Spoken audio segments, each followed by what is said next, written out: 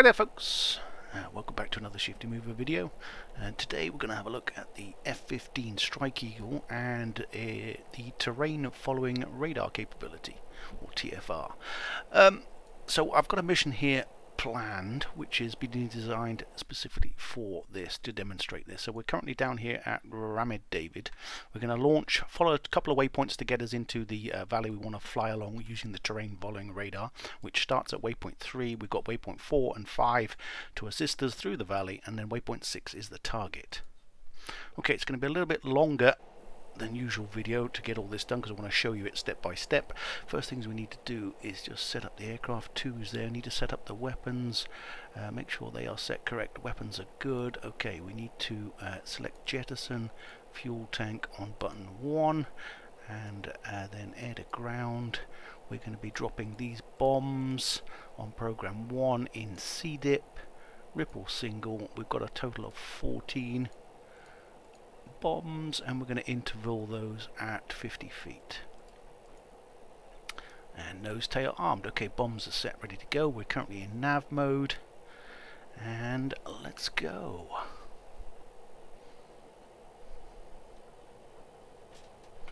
Parking brake.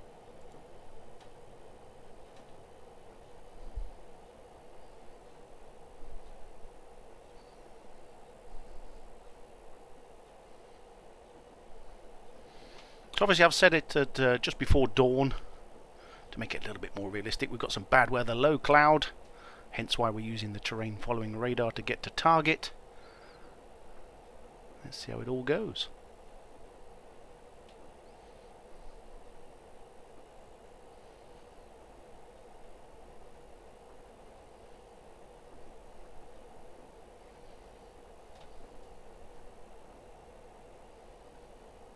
I say I'm not editing the video is just live. Press record at the start, fly the mission, and press stop recording and load up. So none of this fancy video editing to get you some of the nice views, unfortunately. I don't like doing the editing side of it. Okay, we're on the runway.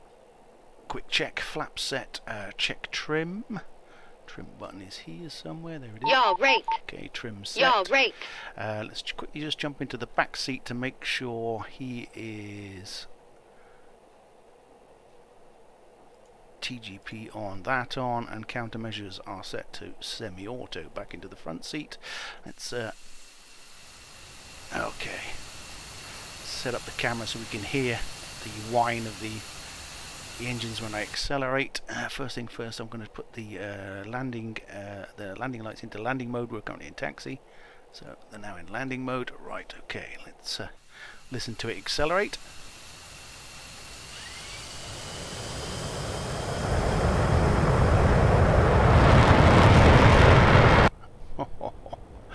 Beautiful.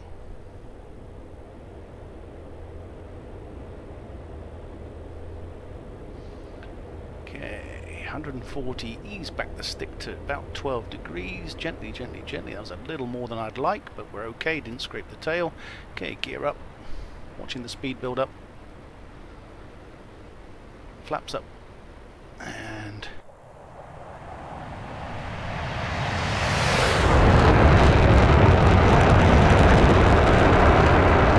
okay, into the cloud we go, and let's bring this back to nav mode. We're not going to engage terrain following it. I'm going to turn this on, but it's not engaged yet. I'm going to head to waypoint 1 first, climbing up through the cloud, retrimming the aircraft, continue turning to 049, continue climbing until we just come through the cloud. Ease off the climb rate a little. We're in the cloud now. Keys off the burners.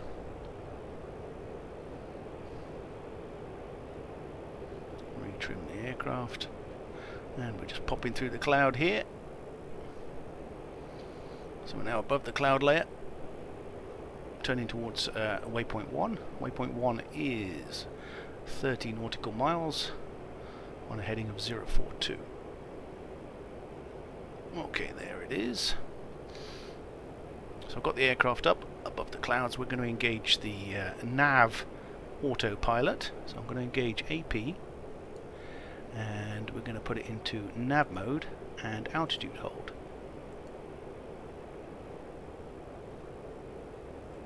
There. Right.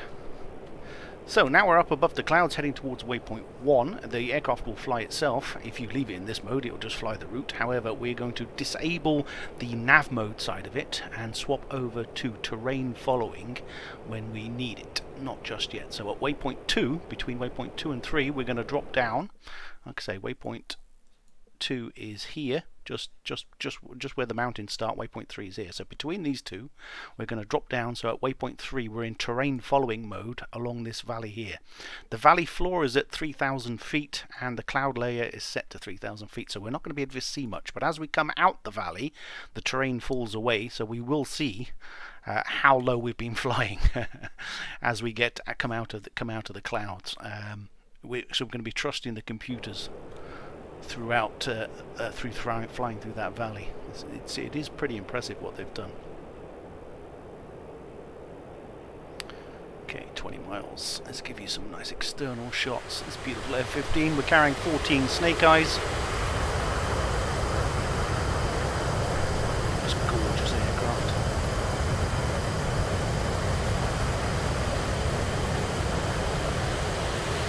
My favourite view.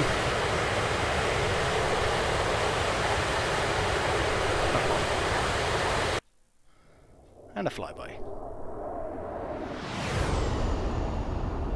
Bit of ghosting there. We are flying in the latest 2.9 patch. I am using the multi-thread client. Okay, let's bring up that so you can see what I'm doing with the controls. So when we go over to the terrain following radar, the computer is controlling the altitude of the aircraft. I am actually steering it though from waypoint to waypoint. Okay, we've got 12 miles to waypoint 1. The aircraft will automatically turn. You'll see nothing happens to the controls in the bottom left corner of the screen. You'll see the white diamond won't move. The white diamond represents what I'm doing with the stick. The autopilot will do all the flying.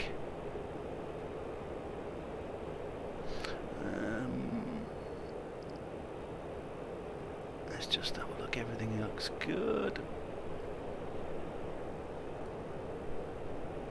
8 miles to waypoint. Let's have another flyby. Why not? Shame about the lights ghosting. Yeah.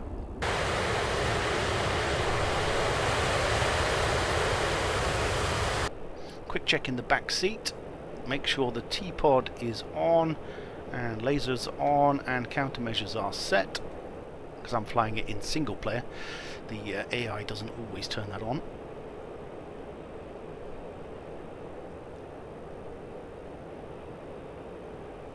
Okay, 3 miles, the aircraft should automatically turn towards waypoint 2. You should see the ANAV change to 2 and the aircraft will turn. In between waypoints 1 and 2 we are going to prep the aircraft for combat, i.e. turn off the lights, turn on the master arm and make sure our bombs are good to go. Okay, there's the aircraft making the turn. Nothing, no stick movement. Okay, we've got 20 miles, so at this point is a good, nice, quiet moment in the flight to set up the aircraft for combat. So I'm going to turn on the master arm, I'm going to turn off all the lights, so we're tactical. Okay, lights set, fenced in. Right, I'm not going to turn on the terrain following just yet. Oh, I haven't, don't know what this does. I'm going to set that to norm. Radar's on, and we've got 3 switches we need to turn on to enable the terrain following radar. We'll do that once we hit waypoint 2. Okay, aircraft should level out and fly towards waypoint 2. The circle on the HUD is the waypoint. And we're just going to bring up our weapons to make sure we are good. Okay, everything there is set, everything looks good.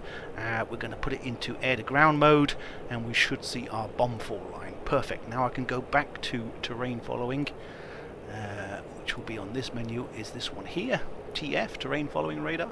Currently it's not active, so we can't see anything.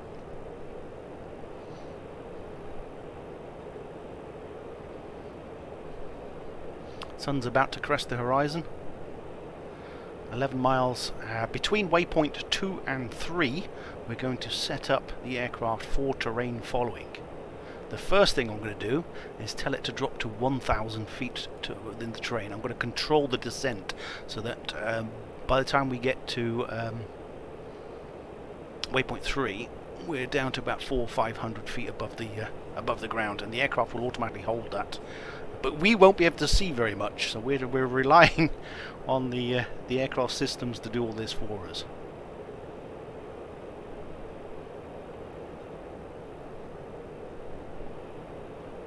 Mountains poking out through the clouds. We're going to be flying down a valley there, in between these two mountains either side. Simulating flying low level to avoid radar detection. There is a radar out there, you'll see. It picks us up and then loses us. Hopefully. There it is. Right on cue. So there's a radar, fire control radar out there. It can see us, and then we'll drop down into the valley so it can't see us, and then we'll make our attack. It will pick us up just before the attack. Okay, just about to hit the waypoint. Okay, aircraft will automatically turn to waypoint 3. Now, we've got 16 miles to set ourselves up for terrain following. The aircraft will automatically drop into the clouds, and I will steer the aircraft from that point. So first thing I'm going to do is engage the terrain following radar, the system sensor on, and couple the radar. Okay, I'm now going to enable terrain following by disabling the autopilot, and it's gone to terrain following. We're going to drop to within 1,000 feet of the ground. The radar here is doing all the work, and we just steer to the waypoints now. So you'll see left and right inputs to the stick. So the circle's ahead of me, I just keep the circle roughly ahead of us, and the terrain following radar is going to keep us currently at 1,000 feet above the ground. However, we need to get lower. So I'm just letting the aircraft settle itself, find where it is, and we are still 5 miles from this waypoint. I'm going to drop to 500 feet now. So the aircraft's going to drop to 500 feet of the terrain.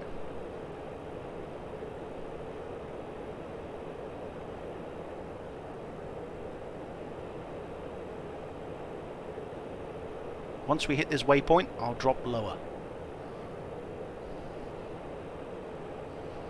Okay, 1 mile, because then I know I'm in the valley.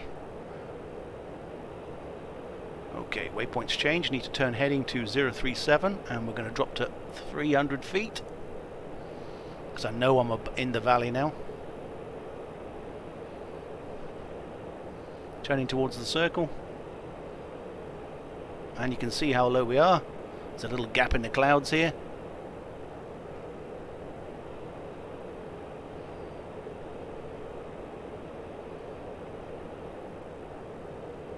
Okay, heading towards waypoint. 26 miles in the valley. Currently flying at 300 feet above the ground. I'm going to drop to 200 feet. Low altitude. I'm going to change the low altitude warning to 150 feet. Low altitude. Low altitude. Otherwise the warning will continually go off. We're still in terrain following. APTF.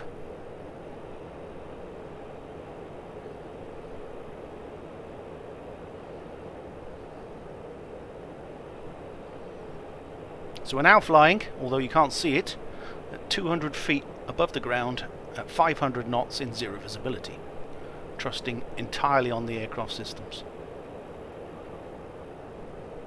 And there you go, the aircraft's just popped up over a little lump of the terrain, because the valley floor is not perfectly flat, so it's going up and down following the terrain. You may catch glimpses of trees and buildings as we go past. As we approach waypoint 5, the the valley floor will drop down to about 2,600 feet, and we will catch glimpses of the terrain there.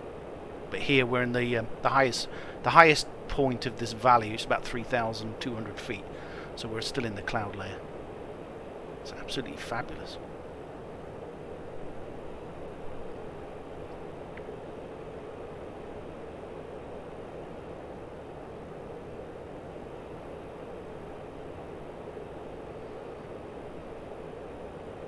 Okay, 10 miles to waypoint. See the aircraft's climbing here. It's detected some terrain ahead of us. The one thing it doesn't pick up is obviously large buildings, pylons. So if you're flying super low level, there is a chance you might collide with the building.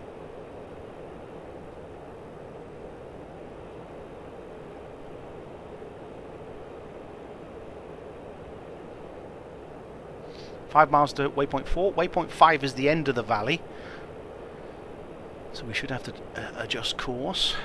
And then when we come out the end of the valley, we're still going to be low level, but the valley's going to drop away into the plain, and we should be flying just below the cloud and be able to see the target and strike it.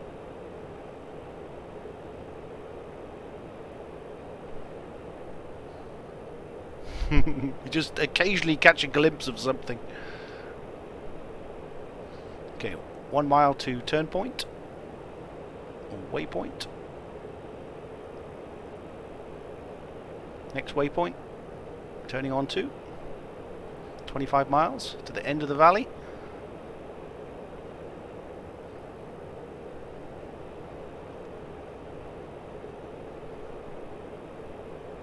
Okay, double check master arm is on. We're good to go. The sun's coming up. It's getting lighter.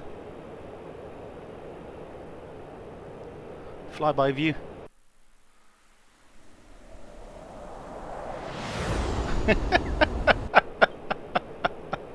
Can't see anything.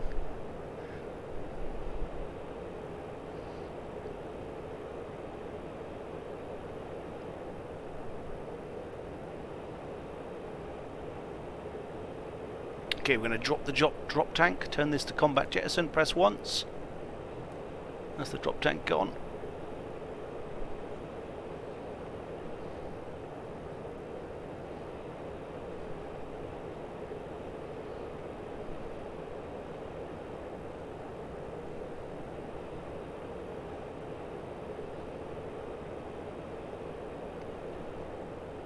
$15 miles to the end of the valley, and we should start to see the ground more often.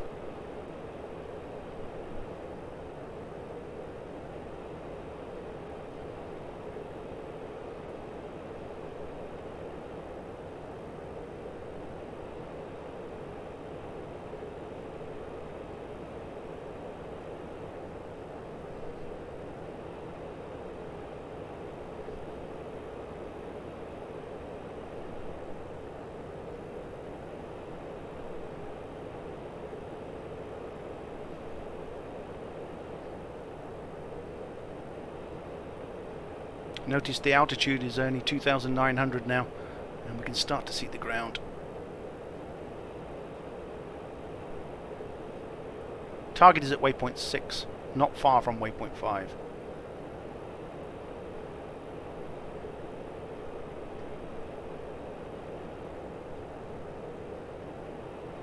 Oh, there's a little lump there. Aircraft's just climbed.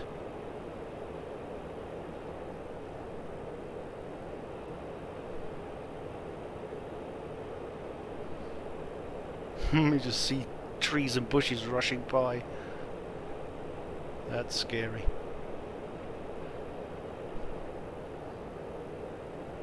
Two miles to waypoint. 2,600 feet, and we can start to see the ground. We've been this low the whole time. It's just the cloud is now disappearing. Okay, turn on to waypoint, which is the target. Turning on to target. We should have visibility when we get towards the target. It should be at around about 1,700 feet. So we should have visibility. As you can see, this is how low we've been the whole time. 10 miles to target. Weapons ready.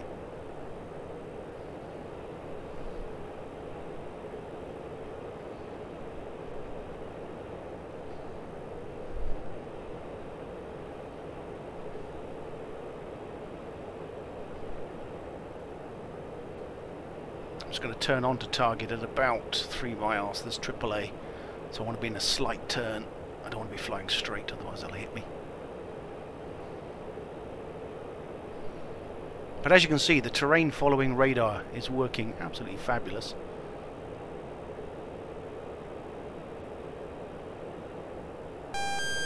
There's the AAA. Okay, turning on to target. 3 miles. Going to turn at the last second. Turning. 1 mile. AAA coming up. Bombs away. Breaking off. Bombs impact. Climbing up above the clouds. Disengaging autopilot. Disengaging radar. And away we go.